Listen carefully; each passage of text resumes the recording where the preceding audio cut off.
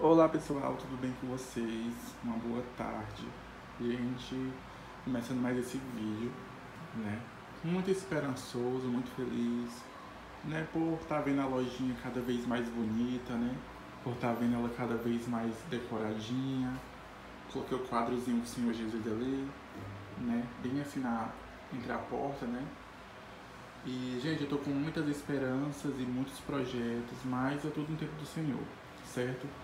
Ontem eu decorei novamente a loja, né? Eu afastei esses móveis um pouquinho mais pra lá, né? E coloquei aqueles dois assim, porque tava muito... Quando eu gravava stories, ficava muito... aparecia muito o teto, né? Ficava um negócio assim pro teto. E agora fica um pouquinho melhor, né?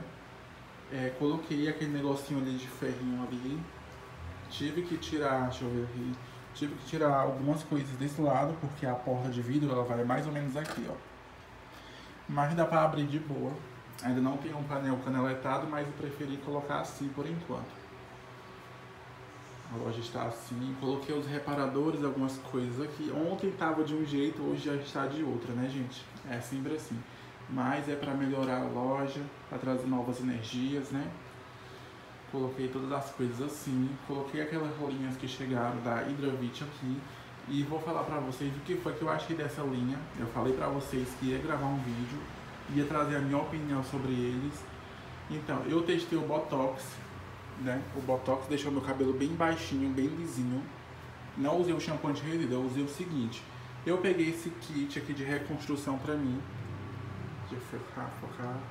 Eu peguei esse kit de reconstrução pra mim, shampoo, condicionador e máscara. Lavei, hidratei meu cabelo. Quando secou naturalmente, eu apliquei o Botox, né? E usei a chapinha lá, deixei ele agindo uns 50 minutos, né? Tirei 100% do produto, apliquei a chapinha na 375, né? Que seria aí, deixa eu ver, acho que é 190 graus, alguma coisa assim, 200 graus, 190 graus, 90 graus, alguma coisa assim, Celsius, né? Que é bem fraquinha mesmo, não é próprio para alisamento assim de alisamentos perfeitos, mas eu usei porque eu sempre uso, porque eu não gosto do meu cabelo muito chapado. E baixou 100% do volume do meu cabelo, deixou bem baixinho, bonito, né? Eu não notei muitos óleos, nutrições, tratamento, mas eu notei sim que ela, por ser baratinha, ela dá sim para ter um ótimo resultado. É um produto excelente, gostei bastante. E os kits, eu vendi um kit hoje de nutrição, esse aqui. Eu testei esse kit no Mega Re ontem e eu amei o resultado, até postei lá no grupo, né, que eu tinha gostado do resultado desse kit e tinha que trazer algum tipo de divulgação. E divulguei e vendi um kit hoje. Tem muita gente procurando Botox, mas é aquela coisa, o pessoal manda mensagem, né, e é tudo no tempo deles para finalizar esse pedido. Mas, assim, de início tô muito tranquilo, gostando bastante dessa marca.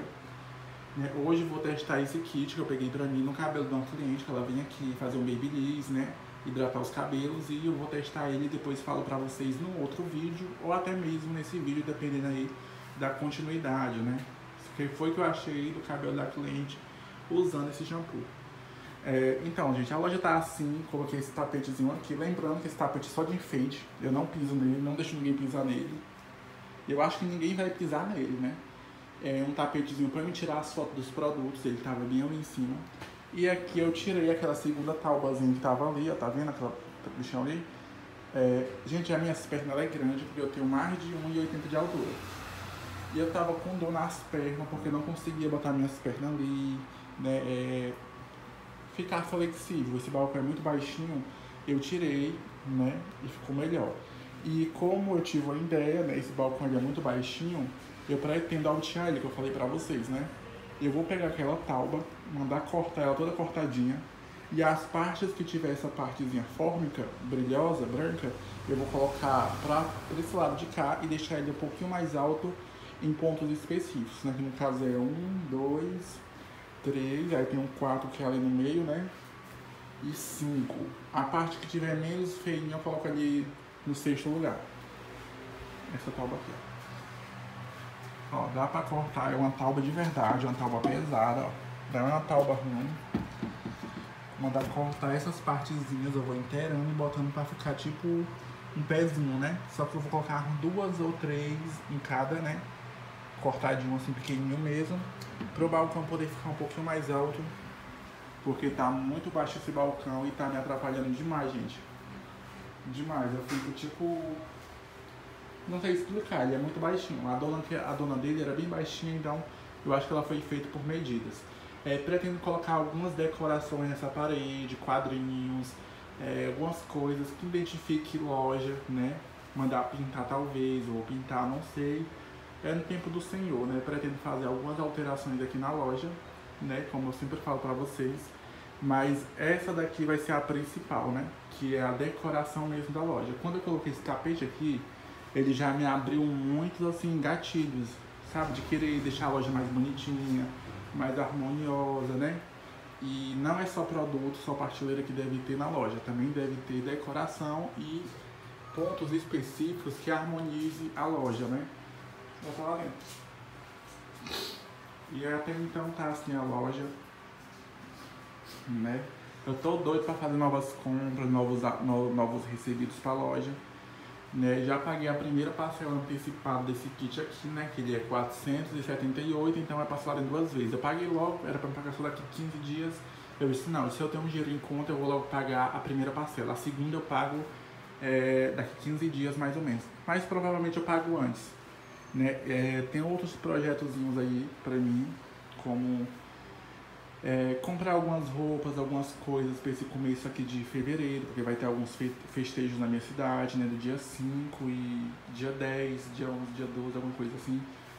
Vai vir aquela cantora Maria Fernandes, Manu Batidão, entre outros, para o Fábio de Melo, entre outras atrações aqui para a minha cidade.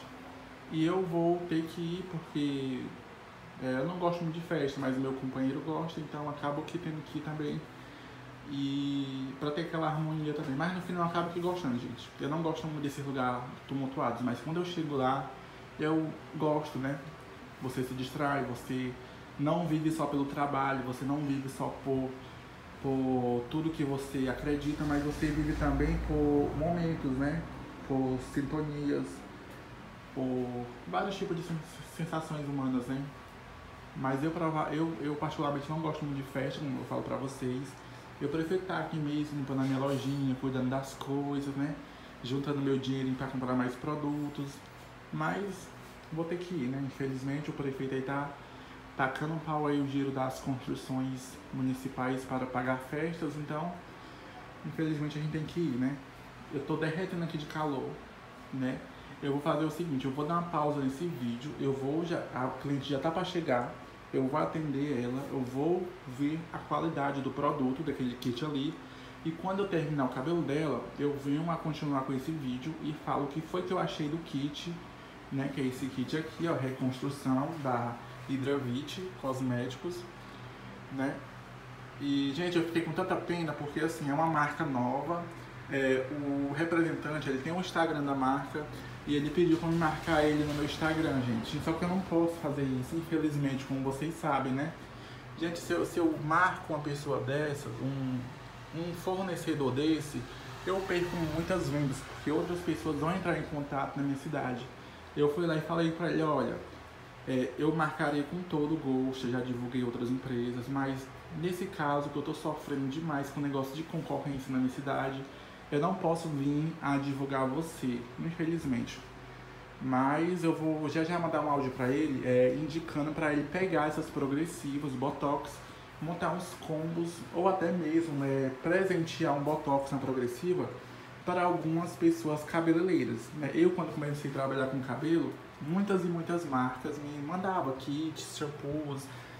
Aqui no canal tem tanto vídeo de recebido que vocês nem imaginam, antes de eu ter a loja. Então aqui vocês vão encontrar playlists aí de recebido, de cosméticos. Muitas empresas renomeadas aqui do Brasil me mandavam caixas lotadas de produtos com progressivas, hidratações, óleos reparadores, perfume pro cabelo.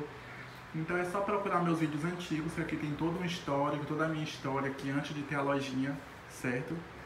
Então é isso. Vai ser uma ótima ideia para ele, né? Até mesmo pra gente ter resultado dos cabelos, né? Das progressivas, não ficar naquela mesmice, sem saber se o produto é bom.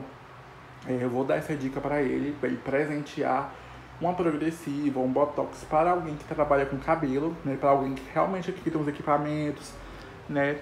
que possa gravar, tirar uns minutinhos ali, tirar uma foto do antes e depois, né? Para isso dar mais credibilidade, né? Então, empresas, a gente que faz as empresas porque a gente está divulgando os produtos. Mas o que será deles se a gente também não tiver confiança, né? Credibilidade nos produtos deles. Então, eles também têm que pensar muito nessa questão do marketing, de divulgação, né? Isso é muito interessante. Eu, particularmente, se eu fosse dono de uma empresa de cosméticos, com o meu nome, com a minha marca, com tudo certinho, gente, a primeira coisa que eu faria era pegar os kits, investir em cabeleireiros de início, né? Teria um investimentozinho a menos, mas eu teria todo o equipamento, eu teria todas as fotos, todos os resultados, para mim vender e mandar fotos dos resultados das coisas que eu vendo, né? Pra deixar as pessoas mais, assim, confiantes, né, dos produtos em si.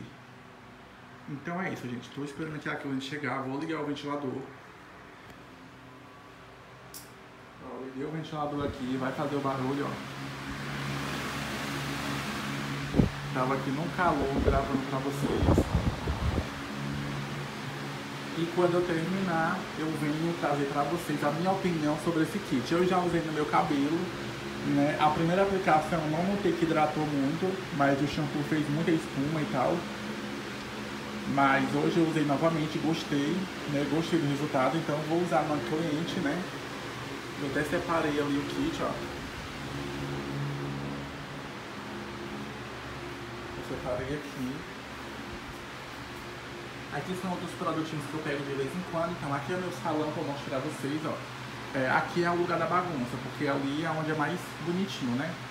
Aqui eu fiz uma janela para poder vento, né? Aqui tem um ventilador, uma esteira que eu faço dessa vez. Aqui tem um sofazinho, aí tem umas escovas, secador, uma cadeirinha auxiliar. Antigamente o ventilador era bem aqui, gente. O ventilador era bem aqui, tinha uma tomada bem aqui. E aqui as minhas coisinhas que eu tenho, né? São marcas que eu trabalho com cabelo, né? Que só mesmo para mim estar utilizando. Não são marcas que eu vendo, não são marcas que eu pretendo vender, porque são muito caras e não tem como ter lucratividade. Aqui tem meus equipamentos, né? Ó. Meu espelho enorme.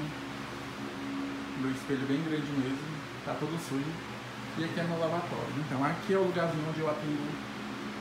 Sou praticamente um cabeleireiro particular. Eu só atendo mesmo em alguns determinados casos, né? Tipo, hoje em dia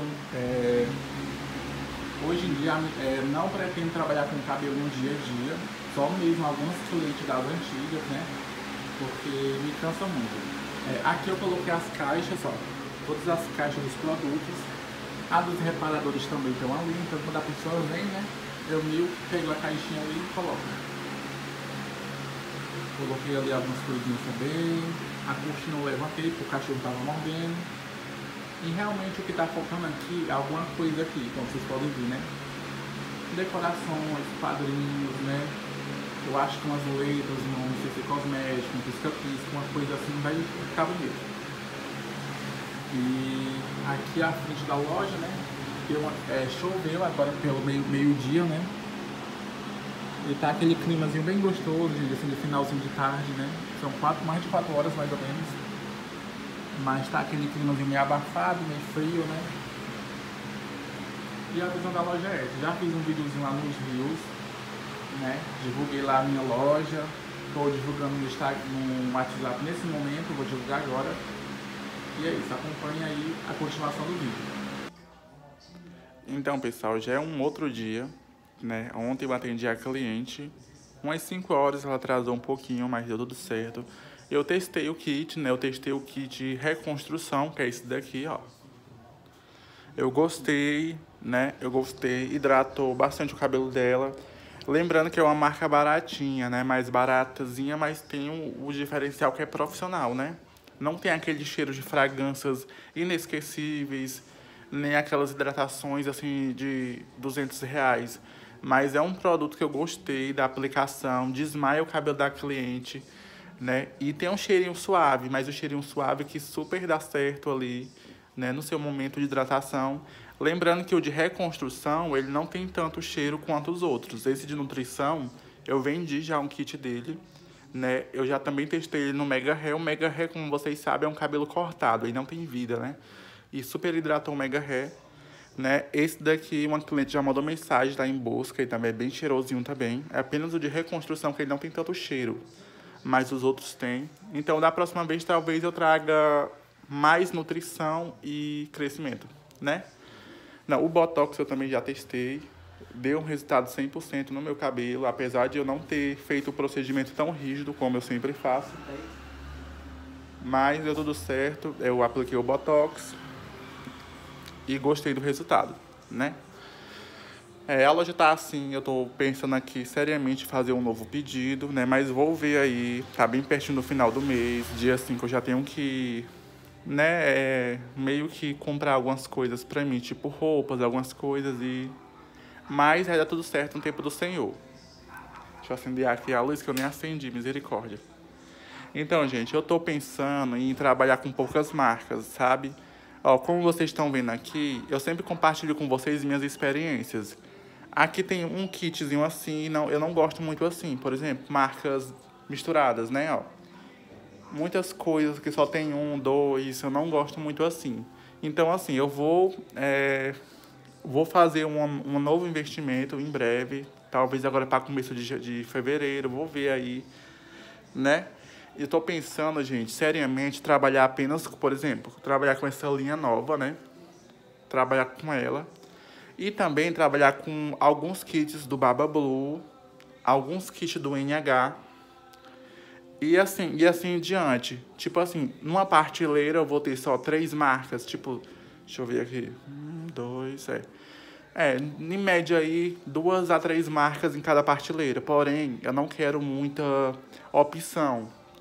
Gente, vocês não têm noção como é complicado, ó. A cliente, ela chega aqui na minha loja, ela busca um kit de hidratação. Aí eu olho aqui, gente, tem uma marca, outra marca, que são 3 marcas diferentes, como vocês podem ver. Belkit, Belcorpus e Charmel. Aqui é outra marca, ó, Naxos, e aqui é outra marca, Alquimia. Então, são 5 marcas só nessa prateleira. 5 não, 6, porque tem outra da Hialurônico e tem outra marca da Keratex também. Então, vamos ver, 5, 6, 7. 7 marcas aqui diferentes. E a cliente, ela gosta muito de perguntar. Ela diz, qual é a melhor? Qual é a melhor? Então, eu fico muito na dúvida de proporcionar um bom resultado sem eu ter uma garantia, porque são 5 marcas diferentes. E nem todas as 5 marcas eu já testei, sabe? Hoje eu já testei bastante produtos meus, assim, hoje em dia eu já conheço a maioria dos meus produtos. Então, assim, eu tô pensando em trazer, tipo assim, eu já vi muitas lojas assim, né, dessa maneira que eu tô falando. Por exemplo, uma prateleira vai ser só kit NH, essas 2 prateleiras cheias de kit NH. Essas outra marca que eu gosto muito, ou então produtos parecidos com as marcas, e assim em diante. Não ficar com muitas opções, porque confunde muito. Eu tô aqui com minhas prateleiras um pouco vazias, como vocês podem ver, ó. Aqui é mais tinta de cabelo, mas é pouquinha coisa, né? Então, assim, para mim fazer um investimento aqui para a loja, eu teria que pensar bastante. Primeiro, eu tenho que ter uma boa saída desses produtos. Então, assim, eu vou divulgar mais alguns produtos, tipo esses assim, ó, da Seda, da Embeleze, para mim ver se tem uma saída mais rápida. E de acordo com o que eu for vendendo aqueles lá também da Hidravit, né, eu vou ver aí o investimento para me trazer aí bastante opção para a loja de produtos mais específicos. Ele também tá bem vazio, vocês veem, ó. Até porque, gente, são 5 prateleiras e eu nunca tive tantas prateleiras assim como antes, vocês podem ver, né? Eu tava até aqui anotando algumas coisas sobre alguns kits que eu irei precisar para a loja, né? E eu não tô mais afim de gastar dinheiro com todo tipo de marca, né? Por exemplo, eu tenho aqui o kit liso imediato, né? Sou mais liso, que tá bastante kit ali ainda, assim, né? Que eu trouxe achando que eu ia vender muito rápido, não vendeu ainda. Mas é assim mesmo, tudo investimento para a loja. Eu tô pensando em trazer marcas, poucas marcas e mais quantidade, né? Porque se eu tiver 6 kits do NH, eu tenho uma reposição boa, um estoque bom dele. Aqui eu tenho 2 kits dele ainda, mas eu tinha 5, era 6, eu tinha 6 kits dele, hoje eu só tenho mais 2. Então, de 10 kits ali, eu acho que 4 sempre saem, né? Então, ter posso dizer, um equilíbrio das marcas, né? Ó, o kit Baba Blue eu só tenho mais... Nenhum direito eu não tenho, porque eu vendi a marca, né? E eu tinha, eu acho que era 4 deles, só tenho menos de um, que só tem um shampoo, condicionador e creme de pentear. Então, algumas marcas é assim, né? Essas máscaras, não gostei muito delas, gente. Eu testei, ó, da Belkit, ó. Eu peguei a máscara de... Essa daqui, eu peguei essa bomba de explosão de nutrição, essa daqui, ó. Eu peguei ela pra me testar no meu cabelo, não gostei. Não hidratou meu cabelo. E assim, gente, qualquer marca hidrata meu cabelo, essa não hidratou. Tipo, é como se fosse uma água, uma máscara meia aguenta, meia, não sei explicar, 1 quilo, né? É 1 quilo de máscara. Só tava no valor de R$ 9,97. Então, assim, não tem como eu vender um produto desse de R$ 30 ou 29 e pouco, sendo que ele não hidrata. Já essa daqui é diferente. Nessa daqui, ela é bem consistente. Eu vou abrir aqui para mostrar a consistência para vocês. Então, abri as duas marcas, ó. Essa daqui empestou a loja de cheiro, de perfume, né? Ela só custou um valorzinho aí de R$13,90, alguma coisa. Essa daqui de 1 quilo, dá pra me vender bem ela. E essa daqui é 9 e pouco. Ela aqui você já vê tipo uma coisa muito aguenta. Não é manteiguinha, não. Essa daqui já é mais manteiguinha, tá vendo, ó? Essa aqui não, essa daqui é tipo muita aguenta. Parece que colocaram muito produto pra render muitos potes e acabaram aqui perdendo a composição verdadeira da máscara. E a intenção também, né, que é a nutrição. Então, para nutrição, essa daqui não é hidratação profunda. Não cumpriu, né, o que ela tinha para fazer. Então, vou baixar o preço delas e tentar vender e colocar mais outras marcas. Tipo, eu vou colocar essa daqui mesmo. Né? Até porque você não encontra fácil todo tipo de máscara de hidratação boa pro cabelo e de marca diferente. Então, provavelmente eu traga só essas daqui mesmo pra loja. Enquanto aquelas eu não gostei muito. Eu também já trouxe outras marcas de 1 quilo, né? Pra loja também não gostei. E deixa eu ver... Essas daqui também, apesar de ser baratinhas, eu gosto muito dessas daqui, ó. Da Belcorpus. Inclusive, tem uma distribuidora que vende avulso. Sai por R$5 a máscara. Dá pra gente vender aí de 12, 13, 15 reais mais ou menos. A máscara de 500 gramas. Ou seja, dá pra ter uma lucratividadezinha pequena, mas que tenha boa saída, né? Então, gente, é isso, né? Queria só atualizar essas coisas pra vocês. Eu gostei da marca Hydravit. Então, quero formalizar um pouco mais a loja, com decorações, como eu falei pra vocês, deixar ela mais bonitinha e tal. E também rever essas prateleiras, né? Rever essas prateleiras por conta dos produtos, que tem muitas opções e muitas coisas que embanam na cabeça da gente. Então, eu vou trabalhar com poucas marcas. Eu vou fazer a mesma coisa que uma loja daqui de Itarema fazia, da minha cidade, que cada prateleira era uma marca diferente. Tipo, Yamaha, Amende, Bilstrato, tipo uma coisa assim, só que com as marcas que eu tenho aqui na loja, certo? Então, depois eu vou fazer isso, né? Como vocês podem ver, eu afastei os móveis de lugar, né? Deixei tudo certinho aqui, ó. E tá muito mais bonito. E que tudo é no tempo do Senhor, né? Que o Senhor venha curar nossas feridas, nossos passados, abençoar nosso presente e preparar coisas para o nosso futuro muito maravilhosas, nossas vidas. E que a gente consiga realizar todos os nossos sonhos com muita leveza, sem preocupações, sem pessoas para puxar nosso tapete, né? E com muita força, garras. Eu agradeço a todas vocês que sempre estão comentando nos meus vídeos, me dando forças. Vocês não têm ideia de quanto isso que me ajuda no meu dia a dia, certo? Então, gente, o vídeo foi esse, né? Muito obrigado se você chegou até aqui. Se inscreva, curta e comente no meu canal. E até o próximo vídeo. Tchau.